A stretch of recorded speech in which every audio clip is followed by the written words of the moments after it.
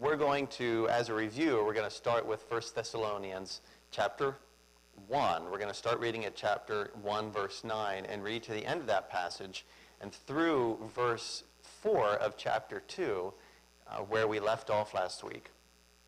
Before we do, I want to continue to implore and encourage you to be taking time during the week to be reading this book, all right? Reading the verses, rereading the verses that we've gone over, reading from this chapter, and not waiting until Sunday morning and not having it only be Sunday morning that you're looking at the material, but to be reading over it and reviewing what we've gone over the week before so that the Holy Spirit can have another opportunity to weave these truths in and through your life and to kind of grow them and nurture them through your life. And also as an opportunity to be doing that fellowship, that abiding, that active abiding with Christ that Paul talks about in the New Testament. In fact, Tracy, if you would come up, I've asked Tracy to come up and talk to us a little bit about what it can look like to be reading and studying during the week. What's involved in that? What's involved in abiding? Just ask her to share a little bit. Come on up. Hebrews 4:12 says, "The word of God is living and active, sharper than it penetrates even to dividing soul and spirit, joints and marrow. It judges the thoughts and attitudes of the heart." When I was growing up, I grew up in a Christian home and was involved with child evangelism fellowship and learned at 8 years old how to have devotions and reading a verse in the Bible and understanding how it applies and writing down like what I think it means, and at a young age just learning that kind of stuff. And then when I went to college, I went to a college where devotions were mandatory, and some people might kind of shy away at that, but it was great for developing that habit. In fact, when I transferred to another college, I was one of the very few people who did that on a consistent basis. And we were required to have a half hour of setting aside time for devotions at college. And one of the things that we learned there that was really exciting to us was if we were studying a book of the Bible, say we were studying 1 Thessalonians, at that particular college, we would study that whole book that whole week. And so the professor might say, okay, you have to read 1 Thessalonians 10 times over the course of this next week, 8 times in this version and 2 times in another version. And along with that, you have to read these pages in this commentary. And along with that, you also have to read these pages in this other book. And it was college, so that's what you do in college. You spend a lot of time reading. But what was neat to me to see was how Hebrews 4:12 came alive, because the Word of God is living and powerful, and it changes your life. And when you read a passage or you read a book 10 times in the course of a week, it changes you. The Holy Spirit changes you. It changes your heart because the Bible is living. So that's one of the keys that I learned is to spending a lot of time and reading it, because it's so important to do that. And then I didn't know about the other stuff, so I'm probably not going to really touch on that a lot. But just as you are meditating on it, it just starts to come to your mind, because I just read that. It's kind of running through your mind as you're going about your day, and then you can apply it to your life in different situations. You're like, something comes to my mind, and work produced by faith, labor prompted by love, endurance inspired by hope, from 1 Thessalonians. And so you might be in a situation where you're like, okay, this is work. Okay, I need to have faith here. God, I'm really having a hard time with that. But just like you said in 1 Thessalonians 1, this is work produced by faith. And it's not something I'm doing myself, it's something that you're doing. So as you are spending so much time in the Word and thinking about it, it starts to come out in your life, and you look for opportunities to apply it to your life. Good. Question, follow-up question. Here, I'll give you the mic since I'm on. That way it won't sound so different. So, is it on there? All right.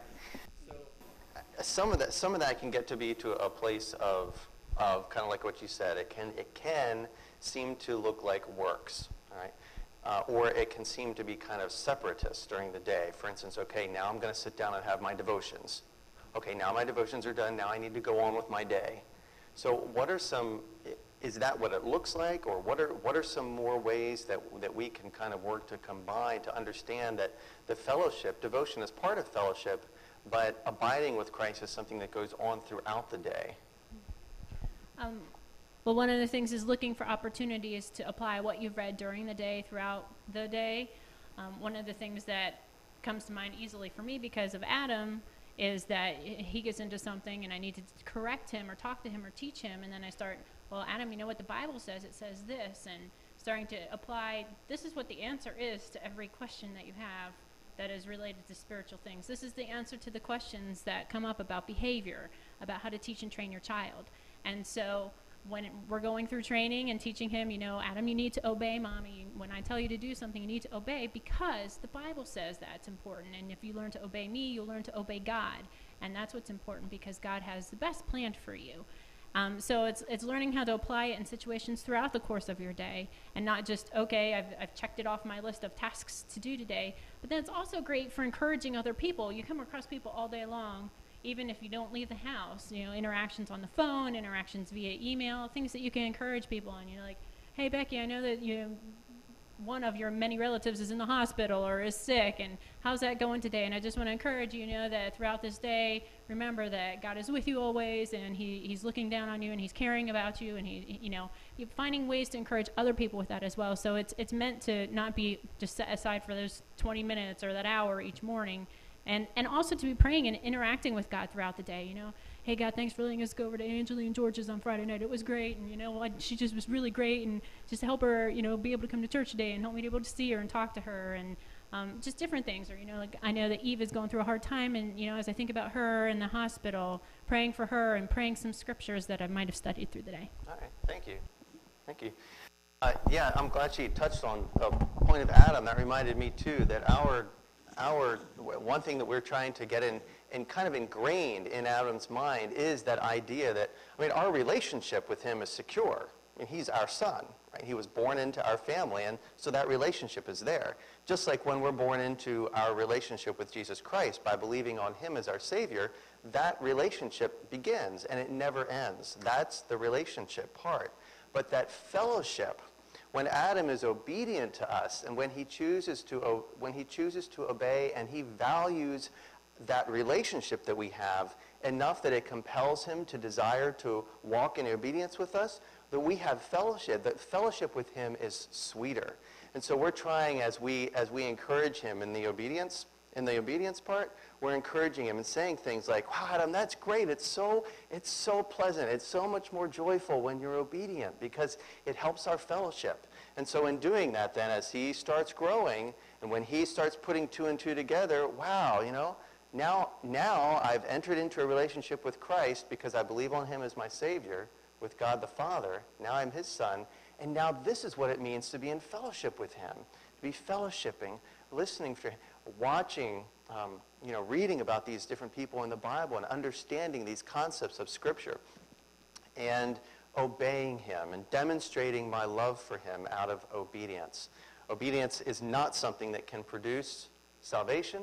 It's only something that can come as a result of our walking in the Holy Spirit after we've already entered that relationship with Jesus Christ.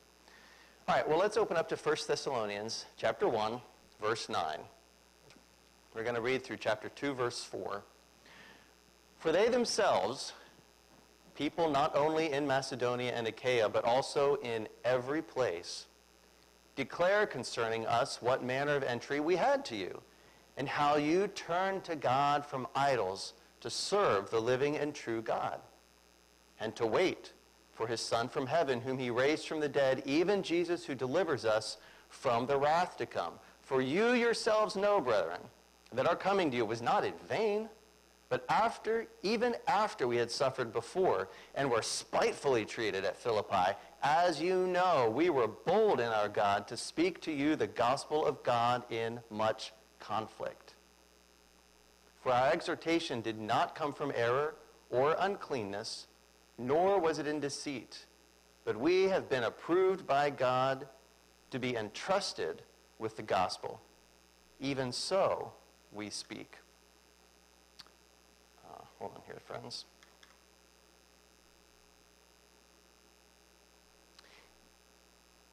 Even so we speak, not as pleasing men, but God, who tests our hearts.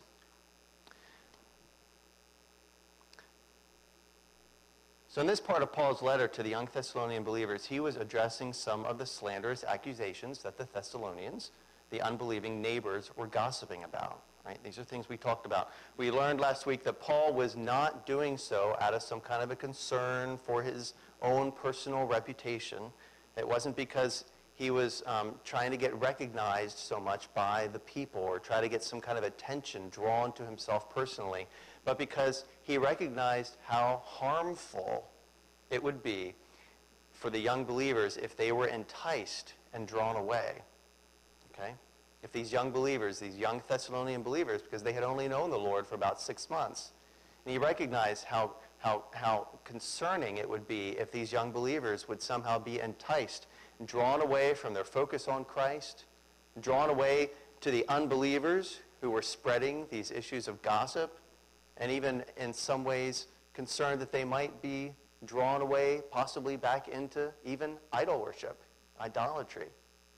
In other words, if these slanderous neighbors, okay, if these slanderous and gossiping neighbors, the unbelievers that still existed around Thessalonica, if they could convince these new believers, this new church in Thessalonica that was only 6 months old, very vibrant, growing in the Lord, if these unbelievers could convince them that Paul and Timothy and Silas came to them as missionaries out of place of their own personal deception or their own personal gain or their own personal manipulation, if they could convince them of that, then they might be able to go a step further and start planting these seeds of doubt, starting to convince the believers that, maybe the message that they brought too was wrong. Right? Maybe what you believe is real in Christ, maybe that's wrong too. Right? So this was a critical, a grave concern to Paul, Timothy, and Silas, thus him writing about this. In doing so, we also discussed how Paul asserted a few basic truths about Silas and Timothy's 3-week stay with the Thessalonians 6 months ago. 1 Thessalonians, 6 months ago. It had been obvious to the Thessalonians because of the power demonstrated by the Holy Spirit. It had been obvious because of the reality in which the Thessalonians came to believe on Jesus Christ. These are the two reasons why it was so obvious, this relationship with Christ that they knew they had entered into by believing on him as their Savior. Two of these reasons why it was so obvious to the Thessalonians that the missionaries were so directly sent to them, that the missionaries coming to them was not in vain. Right? It was very intentional and purposeful. That it was even after suffering an extraordinary amount of persecution. That term, remember, was thlipsis, T-H-L-I-P-S-I-S,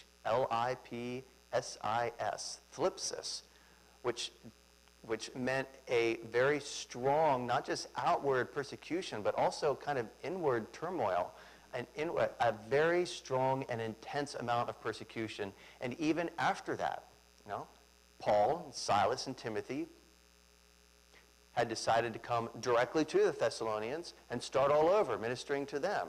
Right? They weren't believers when he came to them.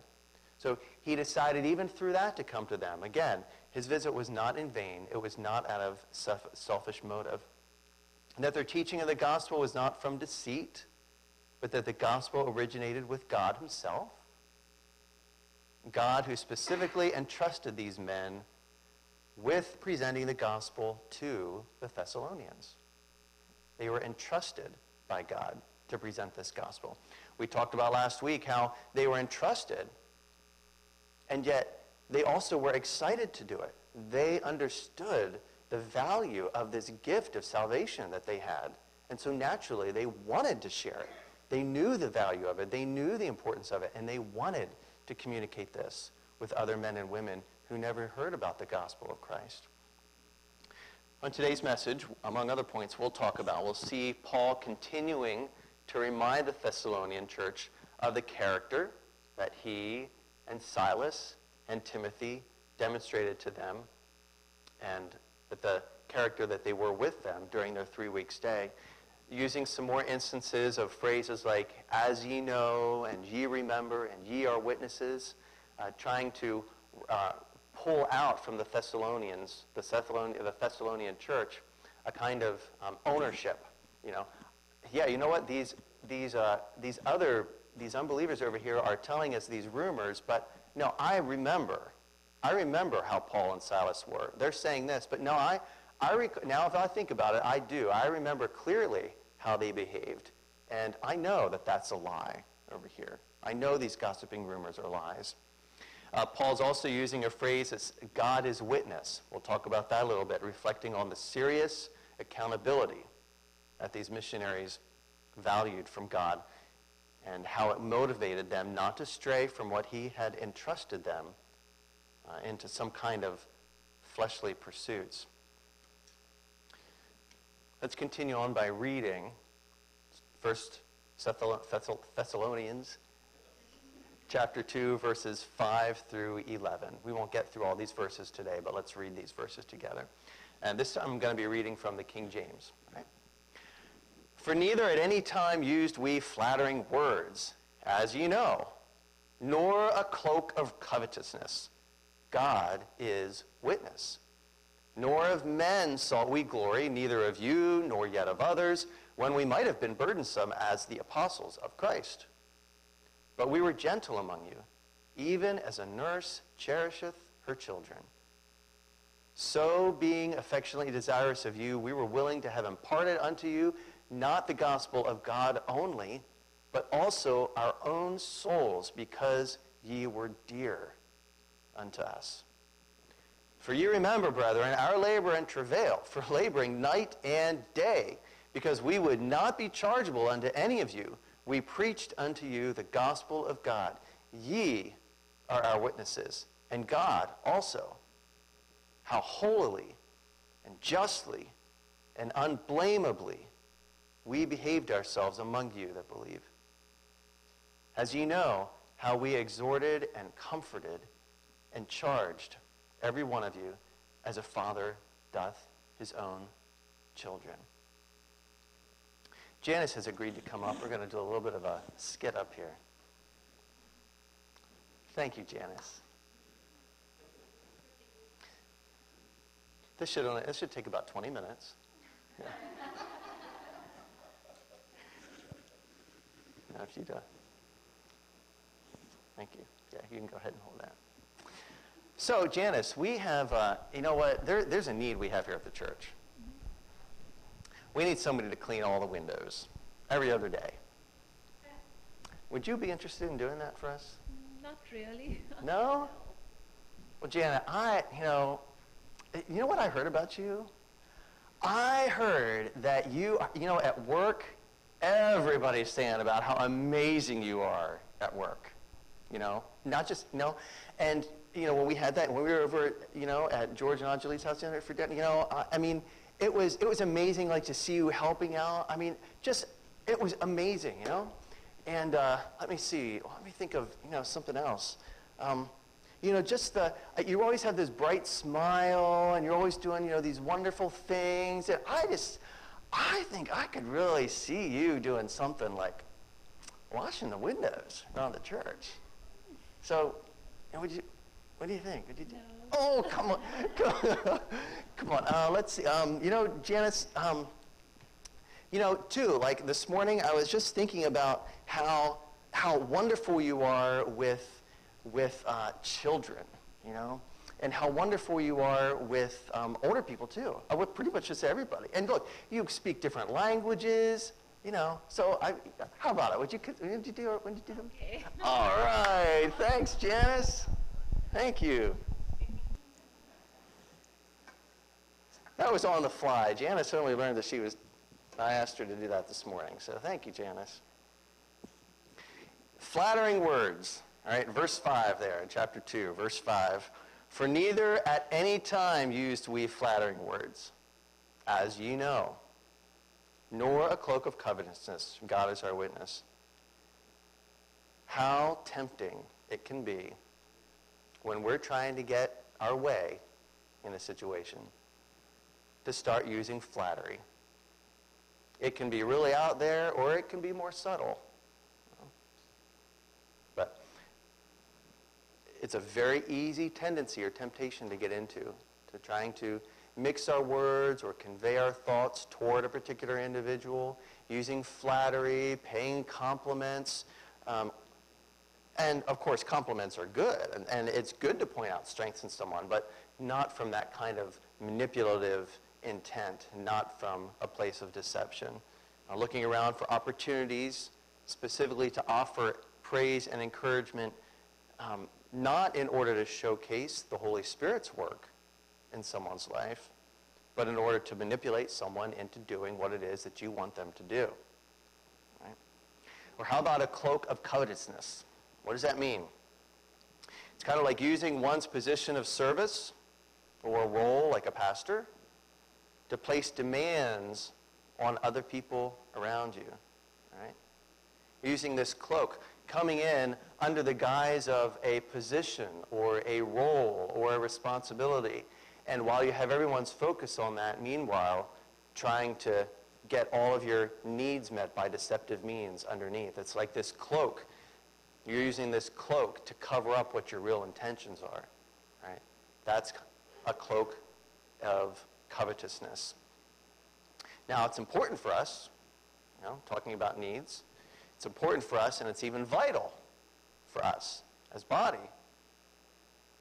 body with many different parts, to share our needs openly with one another. It's important for us, this is what a family does, it openly expresses its needs, and as a body, it seeks to respond to those needs, right? Galatians 6:2, let's turn there for a minute. Galatians chapter 6, verse 2. It's a few books before the letter of Thessalonians. Galatians chapter 6, verse 2.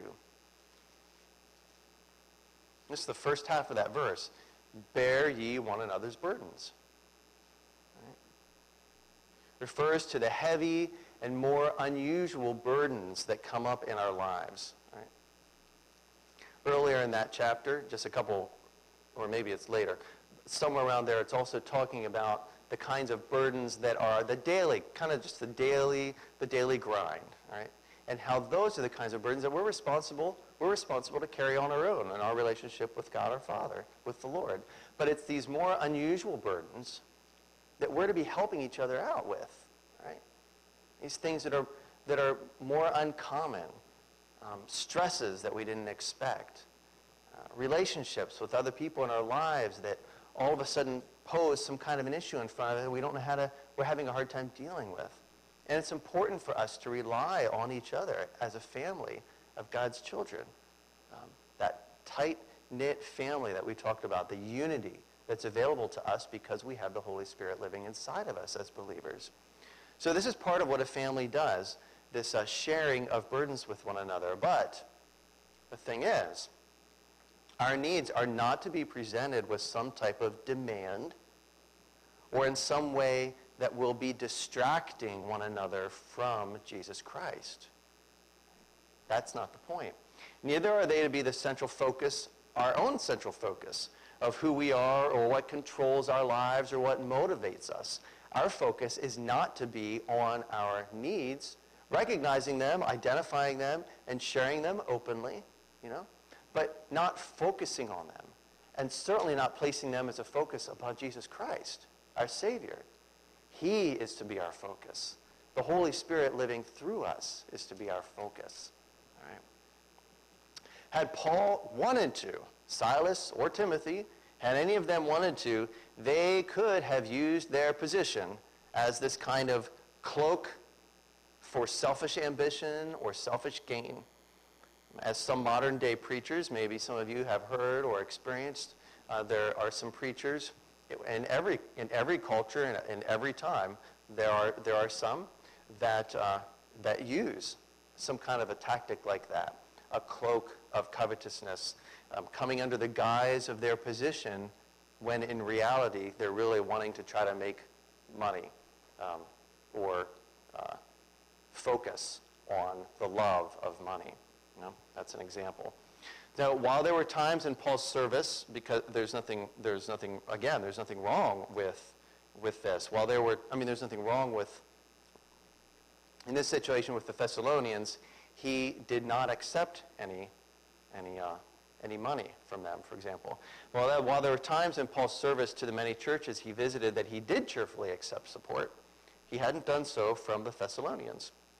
It was possibly in order to avoid any kind of questioning or potential distrust in the future. It could have been because the Thessalonians, it hadn't occurred to them to offer.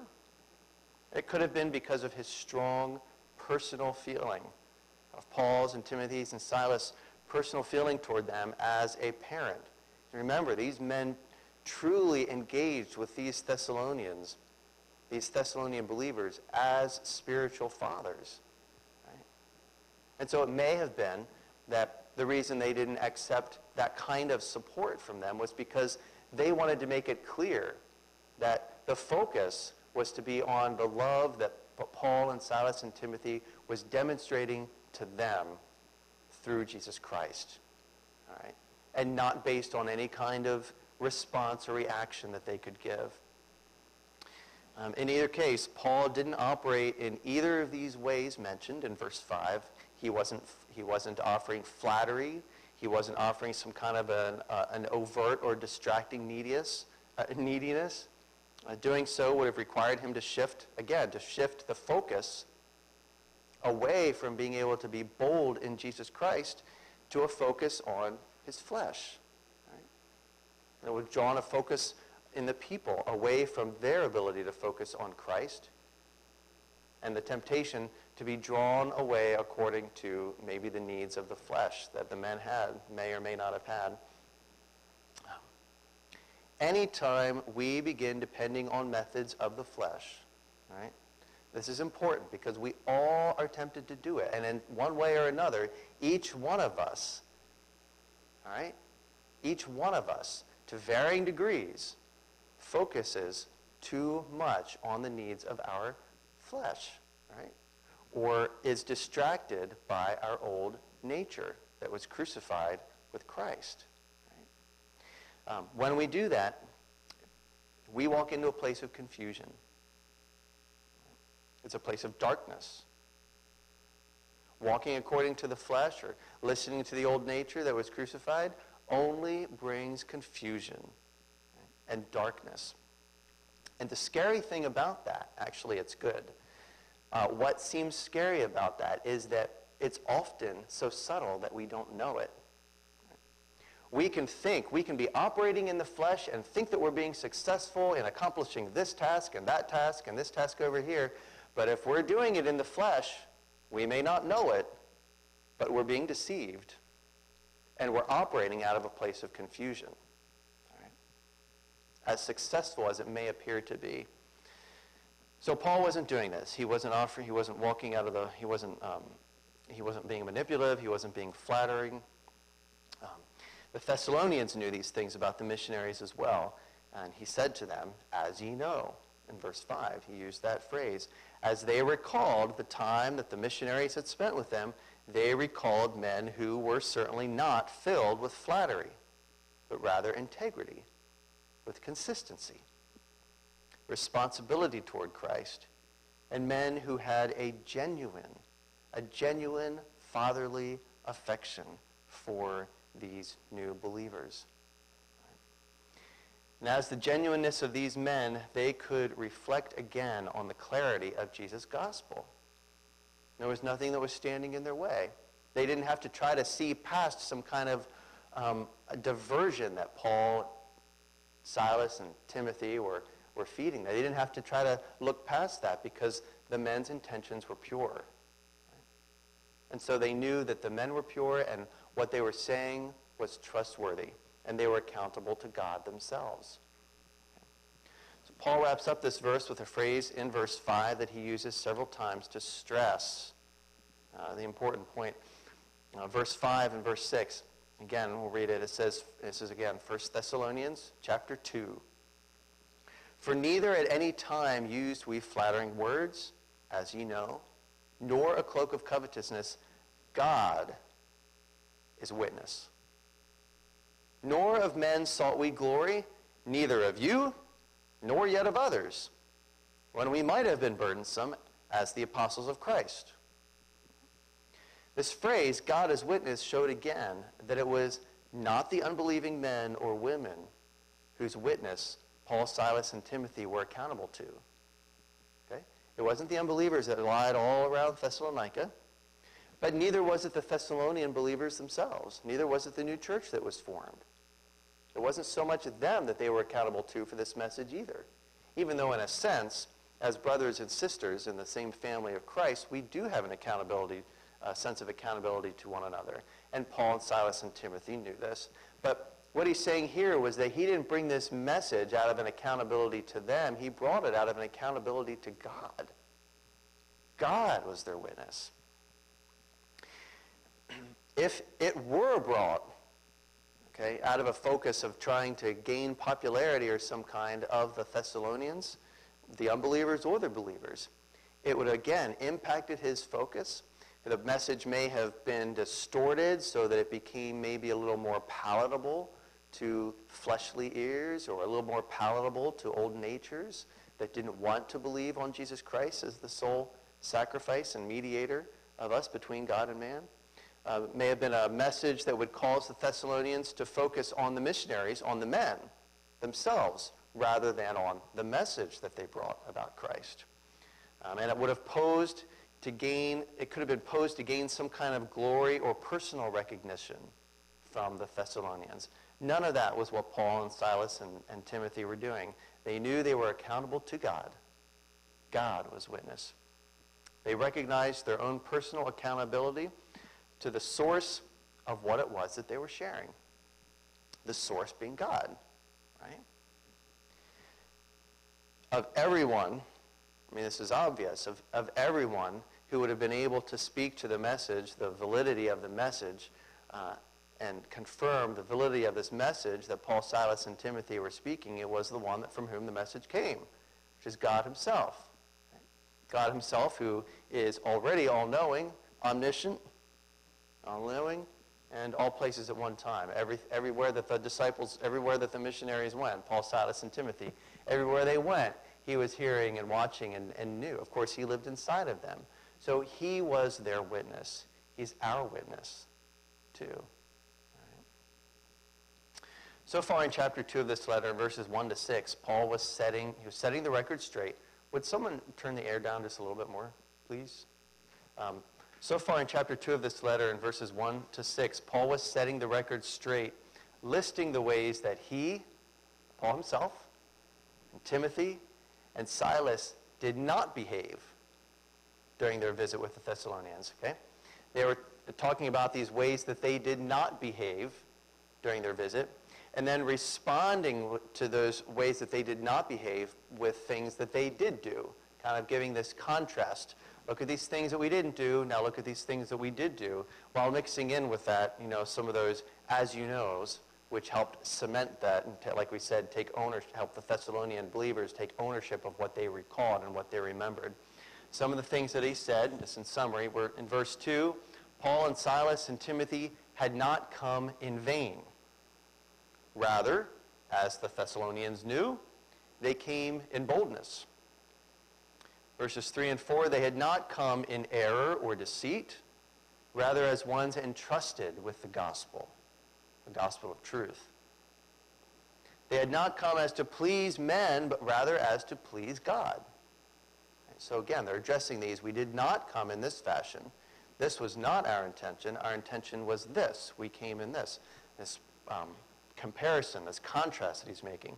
Verse 5, they had not come with flattering words or seeking glory from men, and they had not come with an attitude of neediness in verse 6, though they could have, being actual apostles of Jesus Christ and the authority that brings. They could have come presenting some kind of a focus of their own neediness, right? But they didn't do that.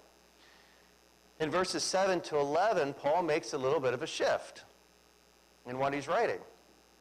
He turns his attention now to focus only on the ways that they did behave, right? Without any further mention in these verses about what they did not do. No further mention about how they did not behave, but now it's a focus only on the ways that they did behave. Right? As though he was moving the Thessalonians from or into a more streamlined focus. Right? Like, you've heard the rumors. Okay? You've heard the rumors. I've addressed the rumors. I've responded to the rumors. Now it's time to lay them aside and focus on the truth. You've heard the rumors. I've addressed the rumors. Right? I've addressed these lies, these gossiping things that you've heard. And now it's time to move on and focus on the truth. This is a really good practice. All right? This is an example for us. This is a good way that we can apply or respond to situations when we hear, or if we hear any kind of rumors developing in our church, in our body, in our lives, at the workplace, by confronting them head on. Not spending an inordinate amount of time looking at them and dissecting them, but it's very easy. The temptation can be, and the temptation for Paul and Silas and Timothy could have been to know that these rumors were going on about them, know that there was gossip taking place, and just kind of been, well, I don't know what to do with that. I don't know how to deal with that. You know what? Maybe if we just ignore it, it'll just stop. You know? Maybe if we just don't say anything about it, people will forget, and maybe, no, let's just not do anything about it. Let's just let it go and just hope for the best. But he didn't do that. We do that because we feel threatened, maybe. Maybe we're afraid or fearful. When in actuality, addressing them head on, very simply, by simply acknowledging them, rumors, lies, by acknowledging them and clearly but simply setting the record straight, the message straight, is often better, more courageous. It's a more effective way of handling and dispelling the lies. If the lie is out there, you address the lie, you respond to the lie with the truth, and then you move on from it. And suddenly, the power that the flesh, that the old nature, that Satan, the power that can be in those areas of deception has now been dispersed. It's been dispelled because it's been addressed, brought out into the open, and you now have the ability to move on. Ephesians 5:11 says, "And do not participate in the unfruitful deeds of darkness, but instead even expose them." Okay, Ephesians 5:11, "Do not participate in the unfruitful deeds of darkness, but instead even expose them." Right? So again, the idea of the rumor being identified, bringing it to light, addressing it, correcting it, and moving on from it. And that's what these men were doing. It then enables the pure truth to be the entire focus. Right. Let's read chapter 2, verses 7 to 11 again. "But we were gentle," chapter 2, verse 7, 1 Thessalonians. "But we were gentle among you, even as a nurse cherisheth her children. So, being affectionately desirous of you, we were willing to have imparted unto you not the gospel of God only, but also our own souls, because ye were dear unto us. For ye remember, brethren, our labor and travail for laboring night and day, because we would not be chargeable unto any of you. We preached unto you the gospel of God. Ye are witnesses, and God also. How holily and justly and unblameably we behaved ourselves among you that believe, as you know how we exhorted and comforted and charged every one of you, as a father doth his children." Timothy, Paul, and Silas, they were gentle, they were affectionate, they were personally invested in these spiritual sons and daughters of theirs. They were weariless laborers. They worked hard. They were behaving holy. They were just. They were behaving justly and unblameably. They were exhorting.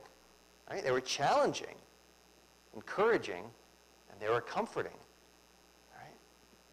And they were treating the Thessalonians just like their own children. In verse 7, Paul says, "But we were gentle among you, even as a nurse cherisheth her children." This phrase, this amazed me when I was reading this. The life of Paul he continued with both names, Saul and Paul. But we consider the name of Saul more frequently when we think of his the life before salvation, when he was out there persecuting believers and leading riot. We consider him called Saul then, so I'll make that distinction. When he was called Saul, we look at him and see this picture of this arrogant, this insensitive man whose sole focus in life is to annihilate and get rid of as many believers as he possibly can do. Right? He hates them. And this contrast of what the Holy Spirit has done in his life is remarkable. He says, but we were gentle among you. This phrase, gentle among you, brought with it a picture of loving intimacy and the idea of being surrounded by or being in the center of. Very similar to a teacher, similar a little bit to a teacher in a classroom, but with a much greater deal of intimacy. Right? Kind of like a hen being surrounded by her chicks. You know?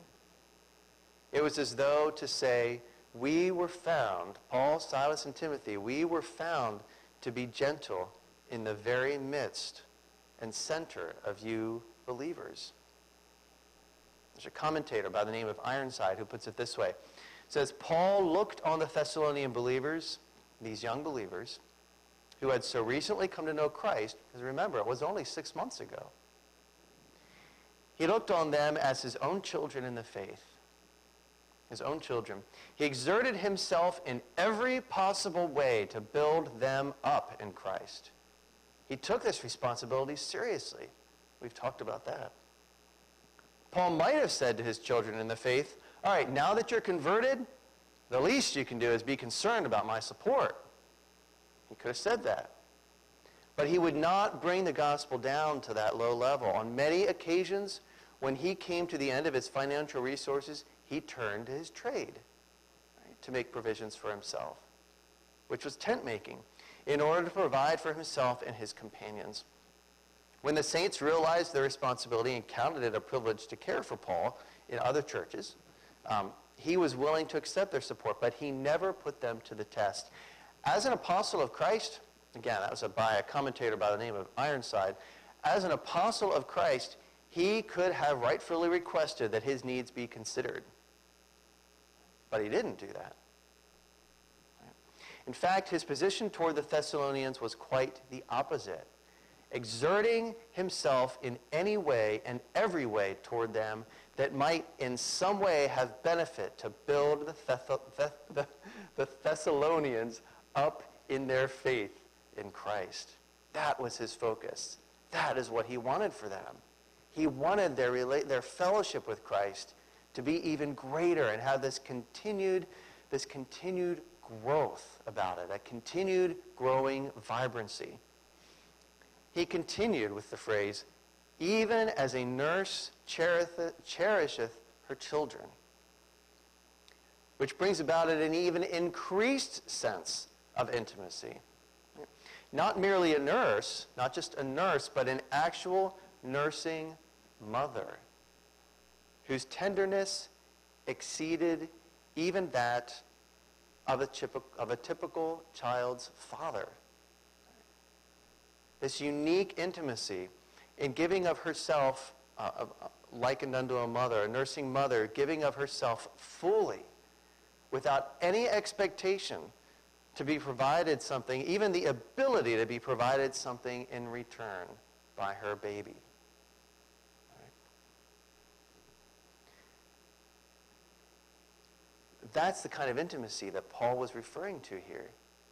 That's the picture, the word picture, I guess, that he felt toward these Thessalonian believers. You can't offer me anything.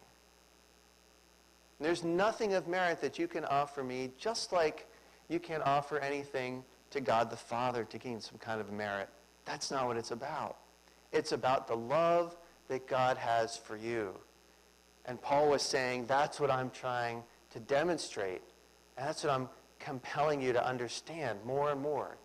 To know this deep, intimate love that God the Father has toward you that's even closer, even as close as a mother nursing her own baby that can't have anything given to her in return and yet gives everything that she has to this helpless baby. Right? That's the picture that Paul was demonstrating to them. In verse 8, he says, so being affectionately desirous of you, beginning of that verse. He's conveying this ardent longing for a tender loving and a tender loving. He's going out of his way, again, to convey with as much esteem and intentionality as he could. He's going out of his way to explain the way in which he, Silas, and Timothy cared for these men and women of this church. These spiritual children. As I was reflecting on this level of intimacy, not only that Paul felt, but that he was expressing, it was occurring to me that only men whose security is truly found in Christ can talk with this much intimacy. In many societies, in our own society, many societies and cultures today, such tender speech from a man is looked down upon. It's resisted, even shied away from or run from. You know? It's not encouraged. Not encouraged. Yet Paul voluntarily expressed his deep and tender love in this way. He directly and vulnerably did so to these believers. He had his heart been built on selfishness, pride, egotism. It's all another proof. It's all another proof to the Thessalonians that these guys were genuine. You know, they were real. They didn't try to act this way in order to make it look like they were. It couldn't have come across. It couldn't have come across more genuine because it was genuine. Had it come from a place of selfishness, pride, egotism, or fear, as they had once been, as unbelievers, as Saul had once been, they'd have not had the ability or the grounding to express it.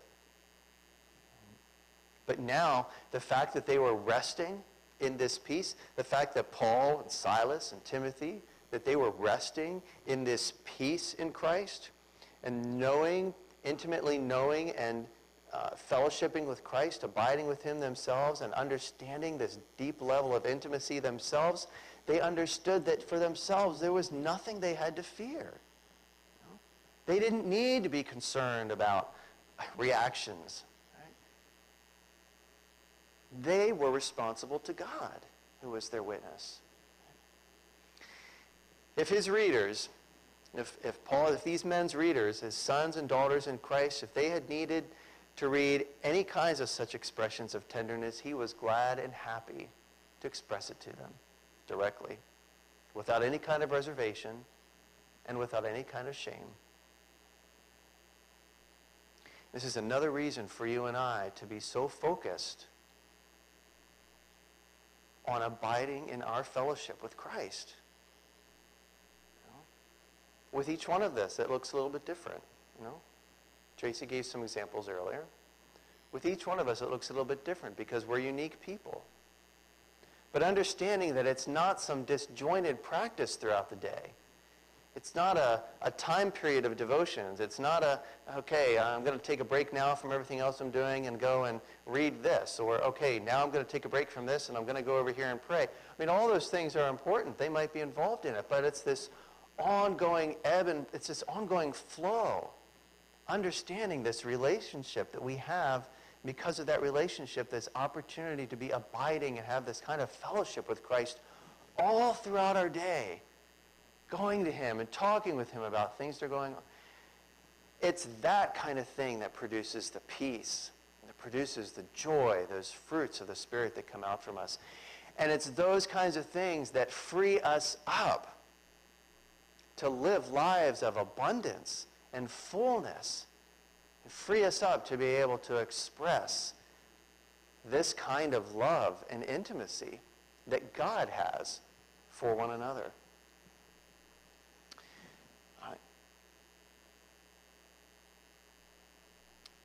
Folks, as you know, Tracy and I we're on a personal note, we're putting our house up for sale, and with the intention of moving and returning back to Pennsylvania.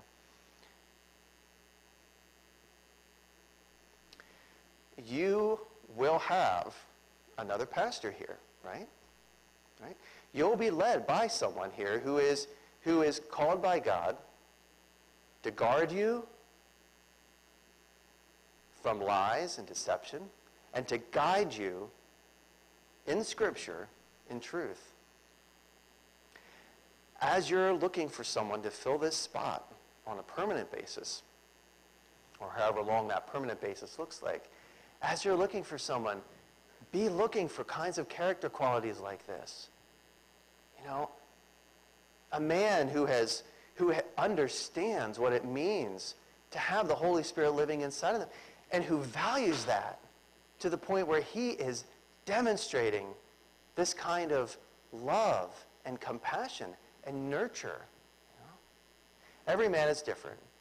Everyone is different. Everybody carries out and the Lord uses each individual man to just like women, you know, to carry out and focus on different strengths and different things.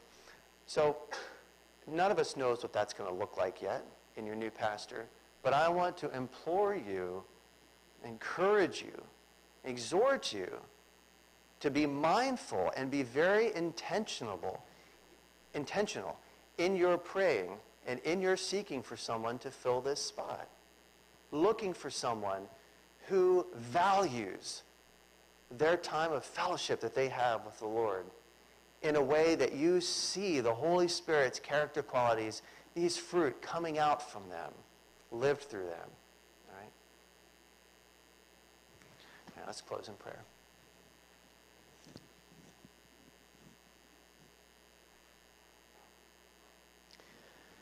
Father God, I thank you again for the example of Paul and Silas and Timothy. Thank you, Lord, that every time we read your word, that there are always new things, because it's a living word. The word of Christ, of Jesus himself. It's a living word. That every time we read it, Lord, there are new things that you want to show us. Maybe a fact, maybe a new fact that we haven't seen before, or it may be something that you want to reveal to us in our fellowship, in our abiding with you, that we haven't seen before. But Father, be teaching us throughout this week, causing us to be sensitive in a couple different areas. One, being sensitive to your Holy Spirit pricking us and showing us different areas in our lives where we allow the old nature to get in the way of the truth of your word. Or maybe where we allow the words of someone else to get in the way of the truths of your word and the truths of your fellowship with us. And Father, also be bringing the church to a place of sensitivity, intentionality, and discernment about the man whom you will have to lead this church as their pastor, the one who will be charged to guard and guide them and to help to equip them through your Holy Spirit. Father, we need you. And our lives are insufficient and built on places of confusion if we live lives that are mixed. Now, we never walk lives perfectly, and they're always going to be mixed, Father, but if we are choosing to focus our lives on our flesh or on our old nature, God, then we will be walking in places of confusion and deception. And many times in making that decision, many times we won't even see the deception that we are walking in until you bring us to a place in your sanctification process that corrects us and teaches us and trains us. Father, help us to be teachable, and cause us to want to learn, and cause us to value the relationship that we have with you as sons and daughters who believe on your Son, Jesus Christ, as the only way, the only method of salvation. And Father, we pray these things in the power of your Son, Jesus Christ. Amen. All right, we're dismissed. Oh, we're not dismissed yet. We have